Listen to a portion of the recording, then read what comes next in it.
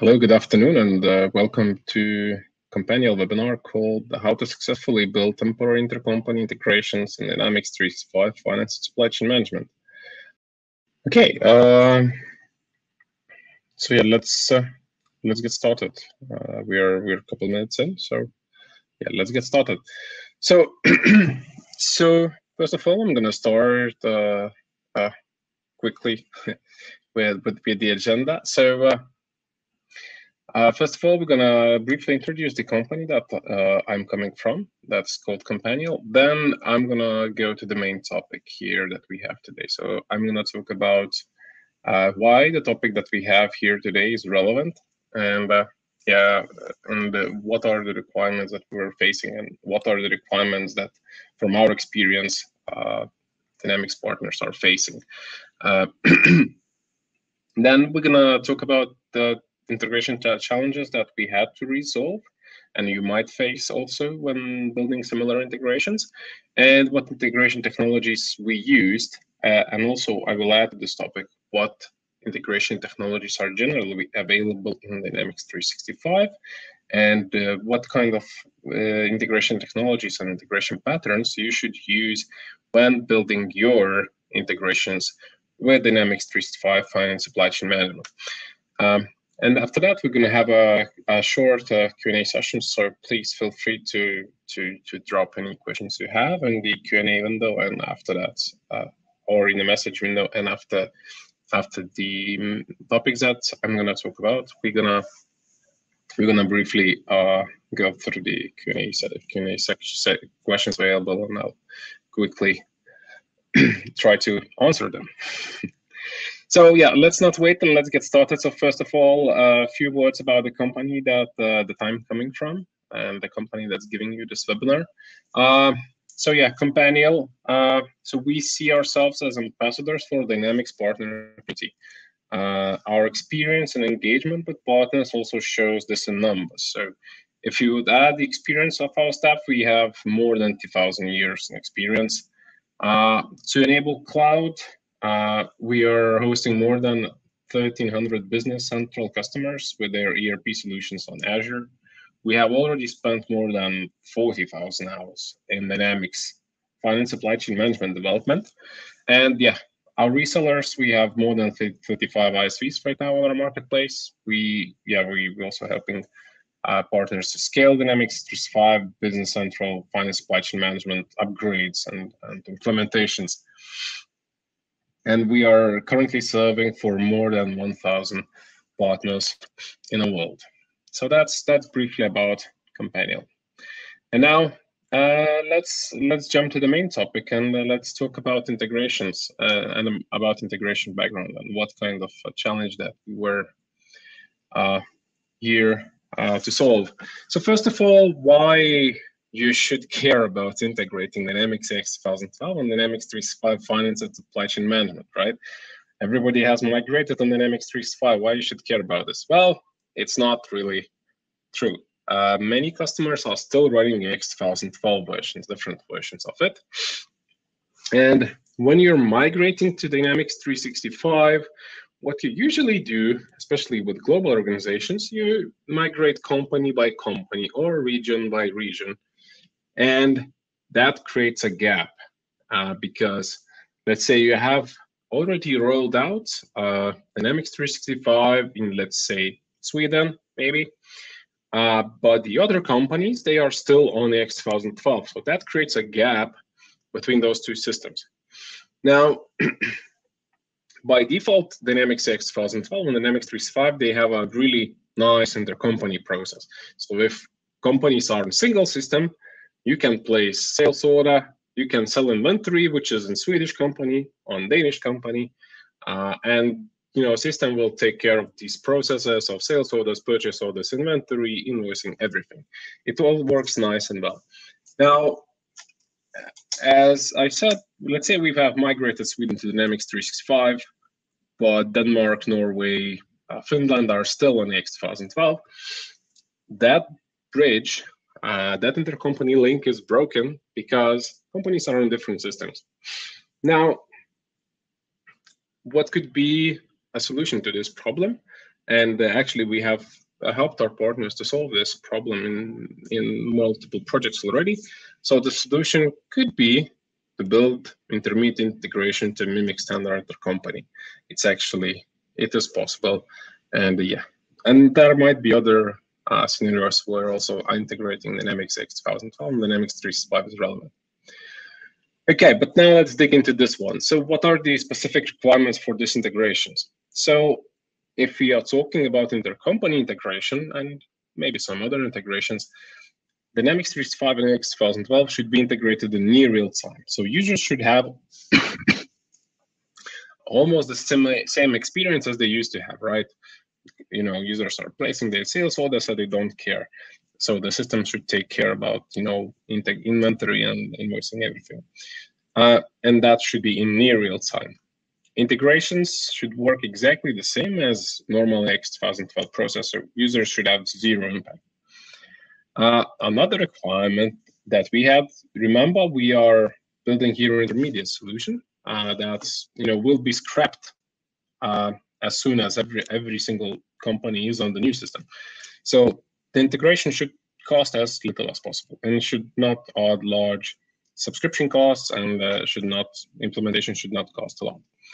And also usability-wise, so users, as I mentioned, should have as little impact as possible, but at the same time, having all of that in mind, the format, the price and the usability, that integration should handle at least 10,000 sales orders per day, which is quite a volume that we're talking about here. Okay, so how hard it could be, right? What kind of integration challenges should be there? Sounds straightforward, right? Well, here I would like to stop, and I would like actually to give you a quick poll about your experience currently with solving similar issues. Have you ever tried to integrate Dynamics 365 with Dynamics 8012? Those two similar but actually different systems.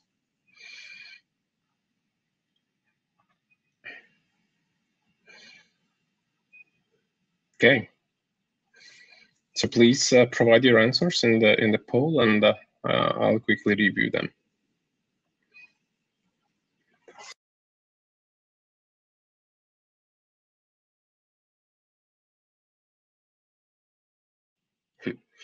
Okay, so results are in, and by the looks of it, most of you have voted option A, that is user had to duplicate data manually. Okay, so that's one solution, and probably if we are talking about not large volumes, probably that makes sense. In our cases, at least the partners that we worked with and the implementations that we were doing, the manual option was not really an option because of high volumes that we have. But okay, let's move forward. So integration challenges. How hard can it be, right? X2012 on one side, 10 years old ERP system, 11 years old already. On-premises ERP system built around, to be hosted in local networks and do not really talk to, outside of internet because, hey, it's supposed to be in private network of the company.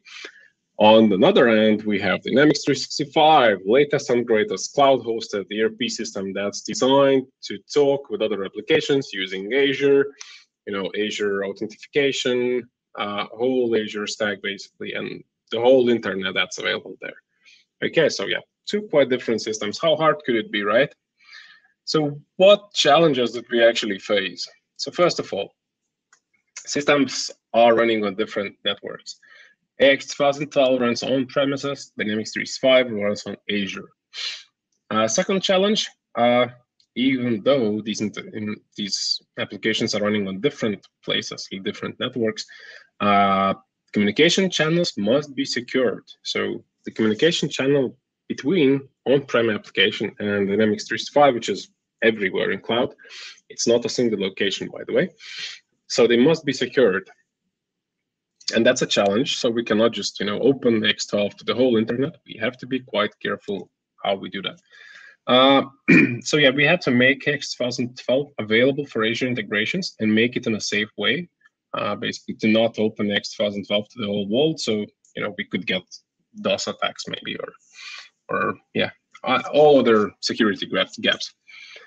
And yeah, and yeah, it has to be made available for Azure and in a very secure way.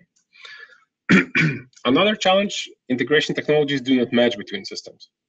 Dynamics 365 has OData, has business events, has will write, all the great stuff. While Dynamics AX 2012 has SOAP integrations and yeah, mostly SOAP integrations, which is, you know, again, aged technology, but we get what we got.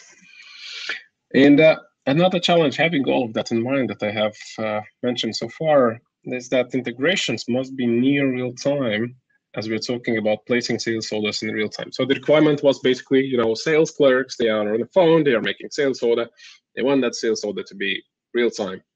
So the sales order appears in the Dynamics 365 and it should go in real time in Dynamics AX 2012 and check the inventory availability and so on.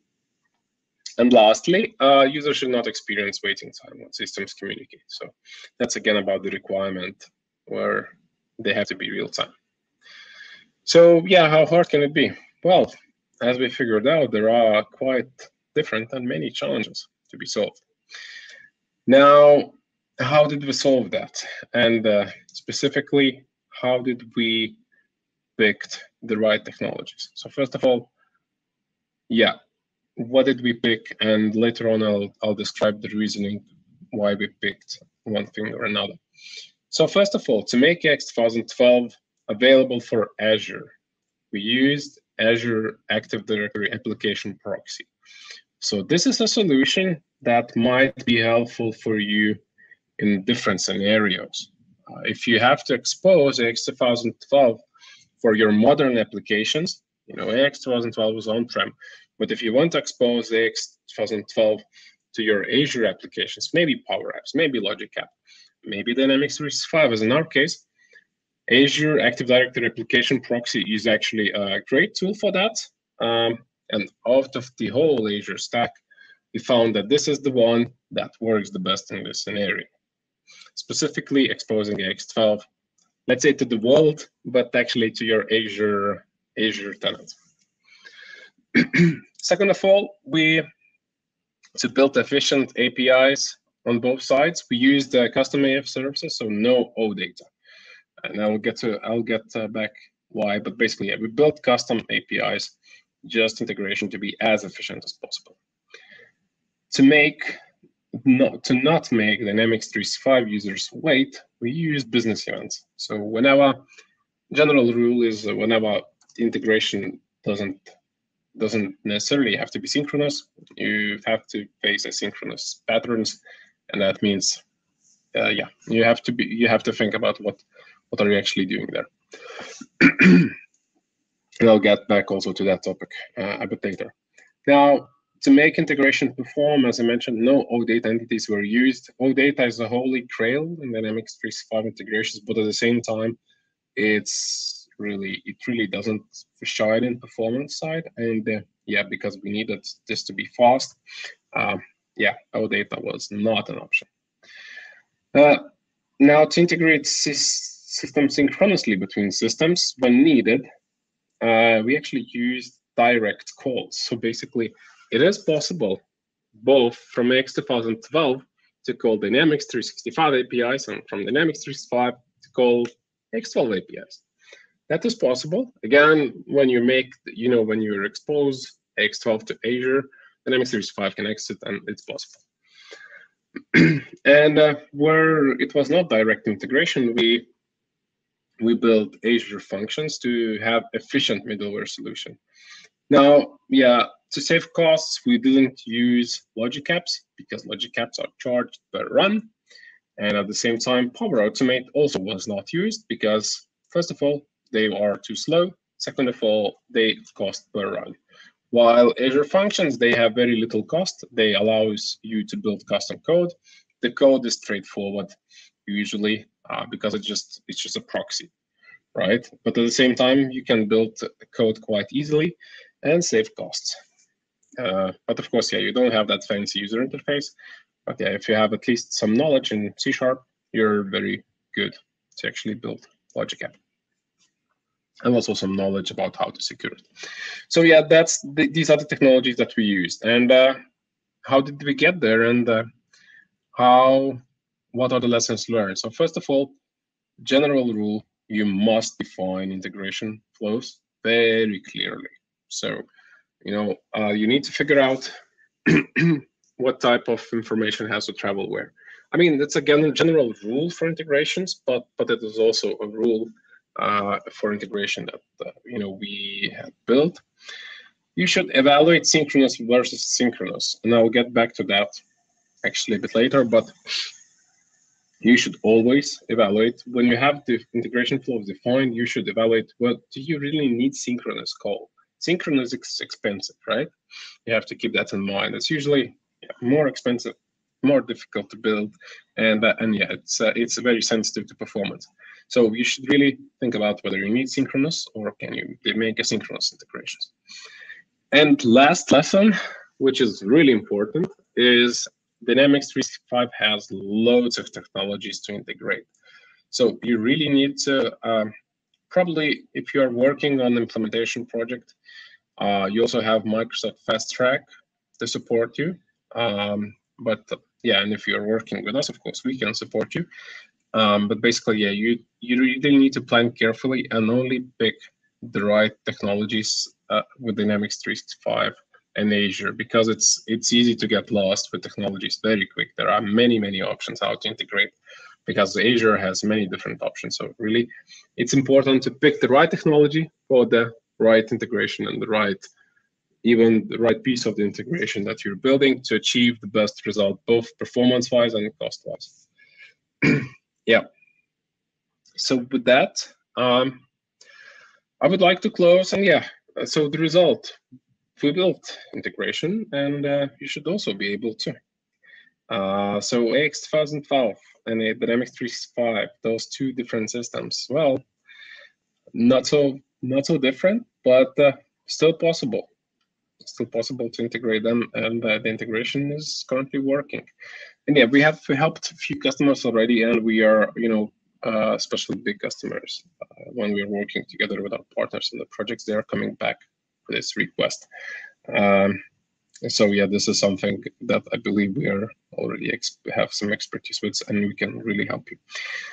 Now, that was one type of integration, but yeah, let's discuss generally. Let's go back to the beginning and let's discuss generally what are Dynamics 365 integration patterns and what you can actually achieve, and what are the possibilities with Dynamics 365, and what pattern you should use where.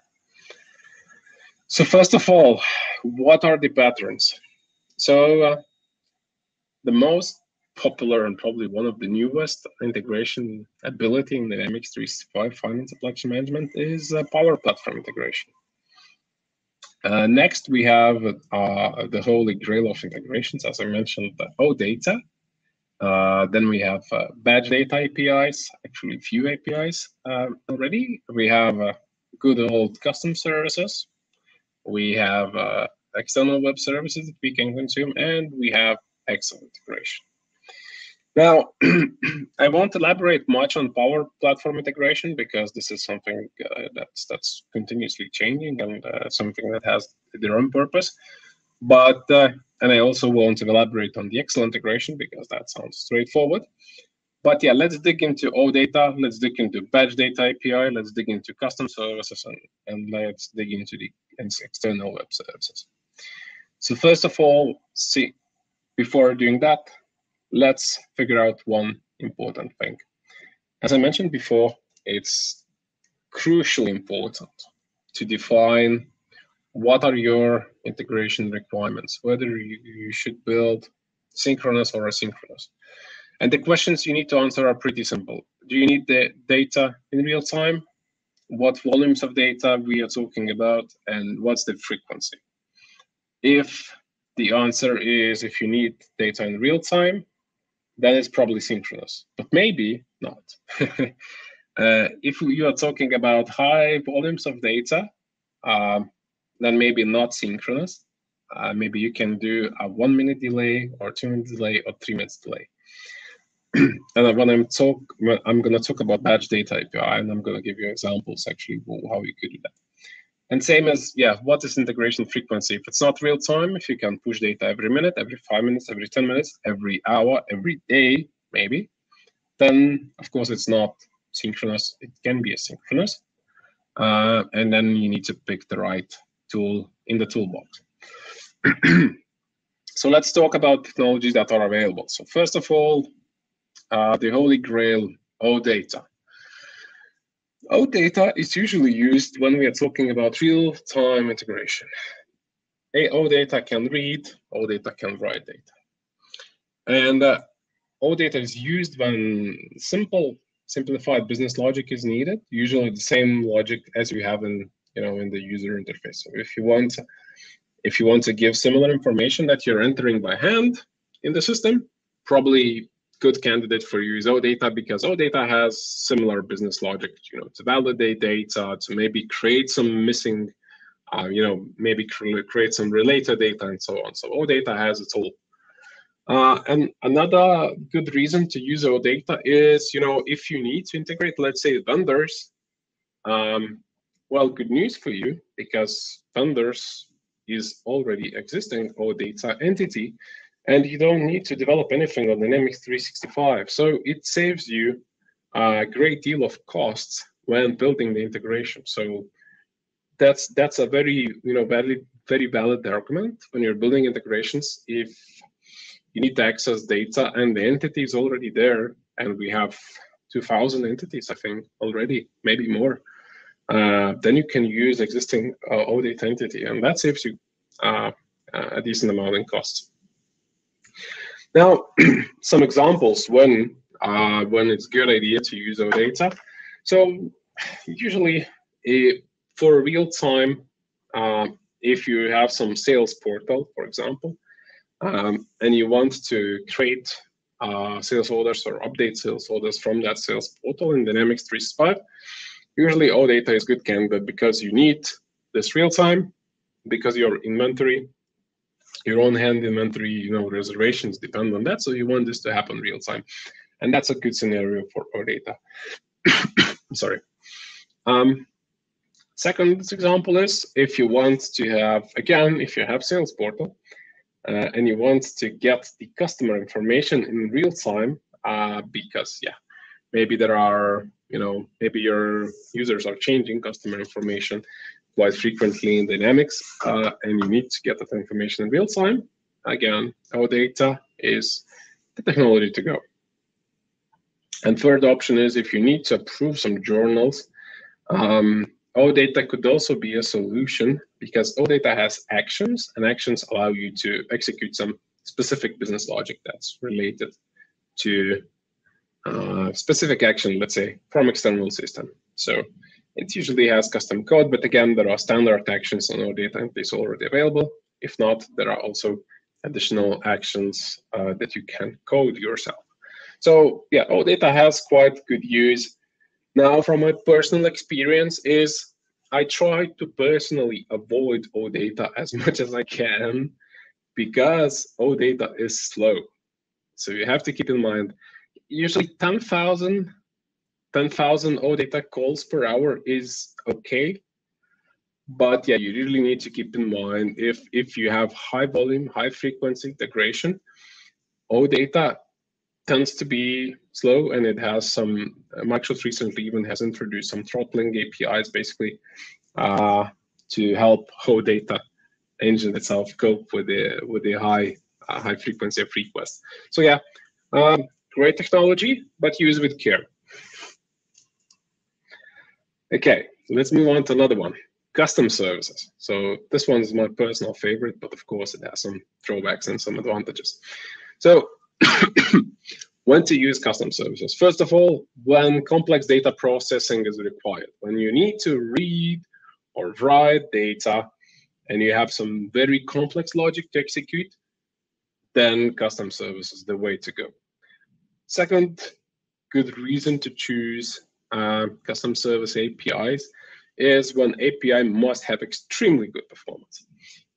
When you're building custom service, you are writing the code yourself. That means you have full control of the code that's being executed, not like in OData. OData is a framework, right? And it's basically it's an abstraction.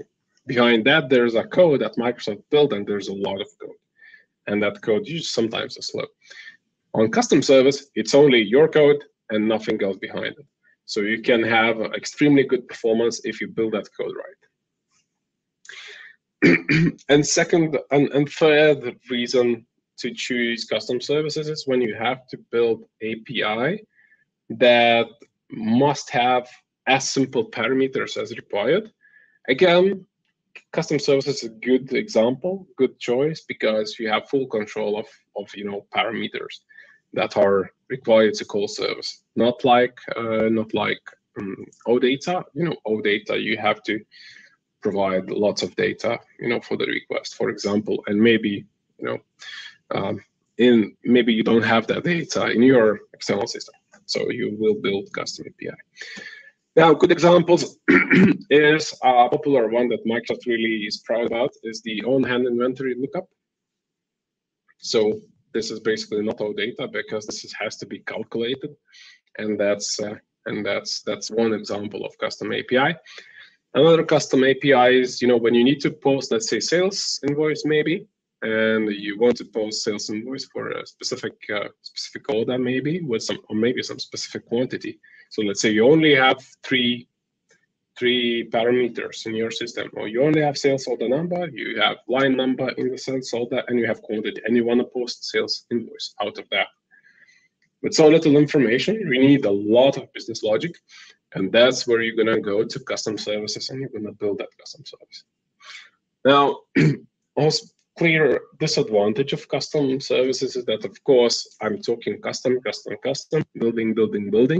That means we are talking about probably we're gonna blow up the costs for the integration a bit to actually build it, but it will be great return because your integration will work faster. And another slight advantage that I haven't actually written down here is if you are migrating or upgrading from X 2012 and you had custom APIs there, you can just copy paste the code and that's going to run in Dynamics 365. Okay, but that's custom services. Now let's move to something different. And so far, I talked about OData and I talked about custom services, and both of these are synchronous. So you call the service, you get the response right now. Now, what to do when you don't have to build synchronous integrations, when you can build asynchronous? Then you are going to batch data APIs. So when to choose batch data integration? So first of all, when large volumes of data are required to be transported in or out Dynamics 365, when integrations are executed periodically, and optionally, if let's say you have integration that likes to have incremental updates, that's also where batch data can help you because it has change tracking. So you can, let's say you want to synchronize only the customers that has changed since last time. So you're doing incremental pushes, let's say every 10 minutes, every 15 minutes. That's where batch data APIs shine, really. And some examples where we have used those APIs is, first of all, let's say you have an external system that maintains a database of customers that you have in Dynamics 365, maybe for the same sales portal that I was talking about. Right. So to achieve that, you can, that system wants to have customers every 10 minutes. Okay, that's cool. So how do you achieve that? Well, you basically use batch data API and you ask Dynamics to provide deltas of customers for every 10 minutes, every 15 minutes. And yeah, it works quite nicely. You basically call the API, data package API. You get the data package out of Dynamics 365. It works really fast. Even though, yeah, it's asynchronous, right? It's not real time. So you have to request Dynamics. Dynamics will get that package ready.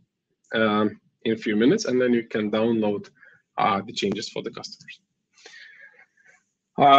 Another example could be sales portal that creates sales orders for the last hour. So let's say you don't want to integrate the sales orders in real time.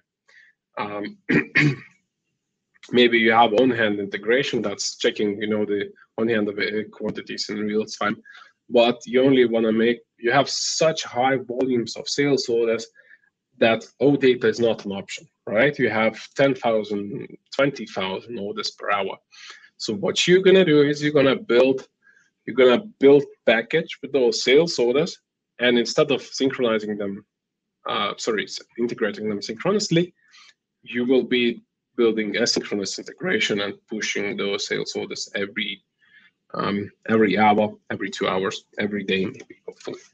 So yeah, that's a really great pattern. You should, my personal experience and my personal advice is to use it as much as you can, because this is efficient.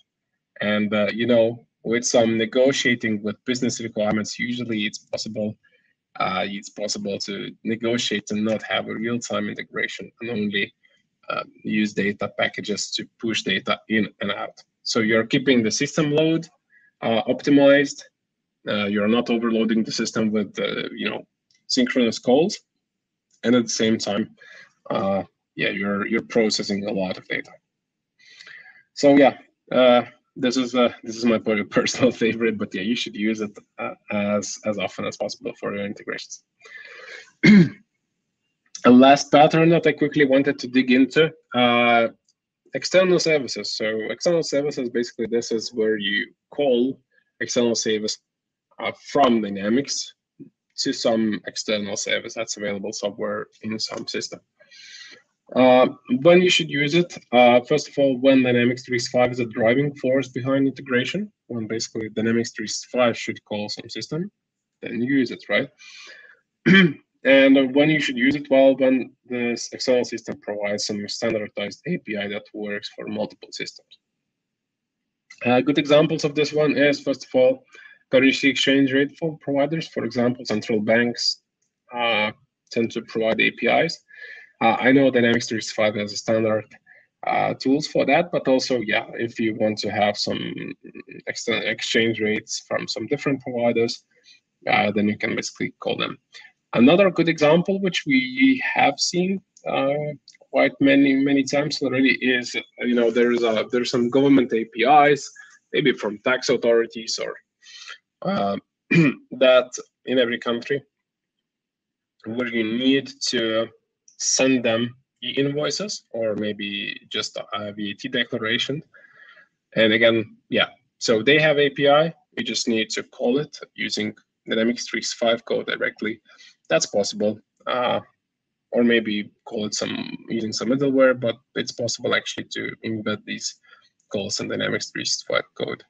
So yeah, so these are some scenarios where you should use external services. So with this topic, I think we have covered the different integration patterns, and we also before that we talked about how to integrate Dynamics 2012 and Dynamics 365.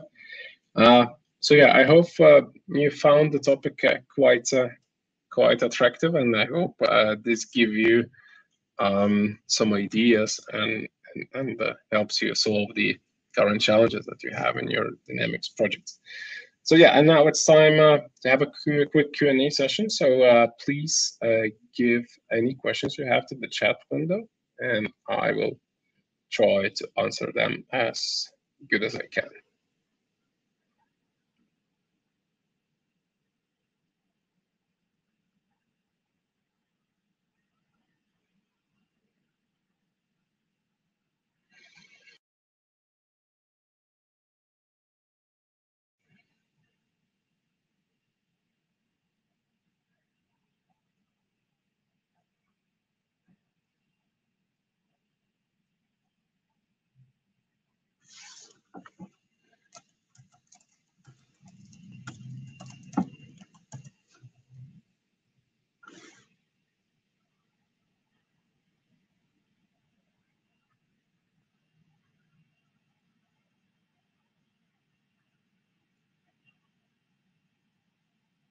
Okay, just a sec. Okay, now I can see it.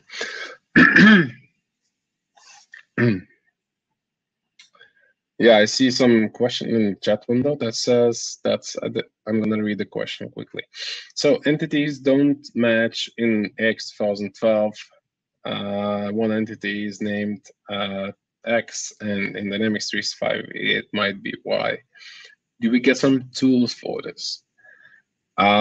Yeah, I don't think. Yeah, so let me get this. Officially, Microsoft doesn't provide any tools for this. So if you have to integrate in this way, you will have to build middleware. So basically, you will have to build middleware that does the translation. An X1000 file entity looks like this, and Dynamics 365 entity looks the other way. So yeah, you're not, Microsoft doesn't give tools officially for this, so you have to build integration. Custom integration middleware. My recommendation would be to build integration middleware using Azure Function, or if you want it easier, you can also do it and build it using Logic Apps, which is also quite popular integration solution. Okay.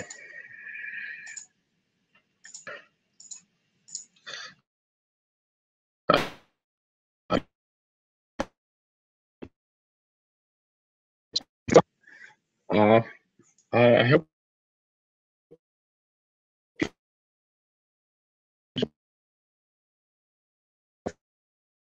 I'd like to thank you.